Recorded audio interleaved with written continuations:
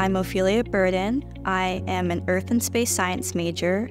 I'm graduating in 2027. I'm working under Dr. Frouin in the College of Arts and Science, Department of Geosciences.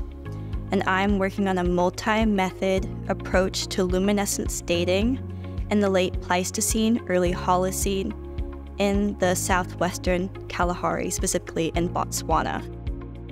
Luminescence dating is a type of geochronology where we're dating minerals like feldspar and quartz, and a lot of this is used to help archaeology because luminescence dating can go as far back as 600,000 years, which is a very big part of human evolution.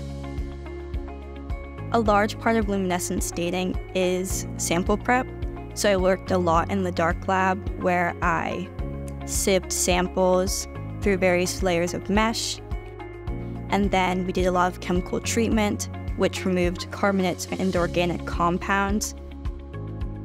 My family are all artists, so it was quite a shocker that I was interested in science.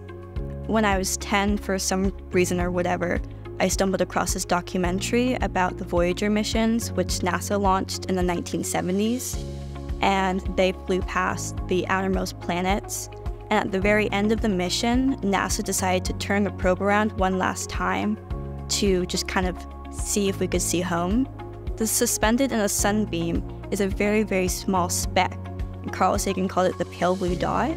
And that's our home. Like that tiny little speck is our home. And it just made me so interested in what else is out there. What can we learn from the Earth that can help us learn about space and life on other planets. So that kind of documentary was like a turning point in my life. Being a Velay Fellow has introduced me to so many interesting people in the Department of Geosciences, as well as just through the program as well. And I want to get my master's and my PhD, so talking to these people really opened my eyes into all these different pathways I could take. Also, I am dyslexic and have dyscalculia, so school's very hard for me, especially in college. I've really felt like the weight of my disability, so it's really nice to be able to be given an opportunity where I can show my skills and excel without the burden of my disability. It's been really nice.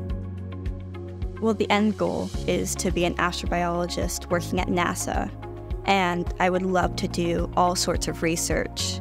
And what the Velay Fellows have given me the opportunity to do is to kind of show schools like master's programs and PhD programs that I can do research and that I have experience. I would like to thank the Velay Fellowship, as well as the Panafil Foundation and the College of Arts and Sciences, as well as the staff working there, for allowing me to have this amazing opportunity this summer.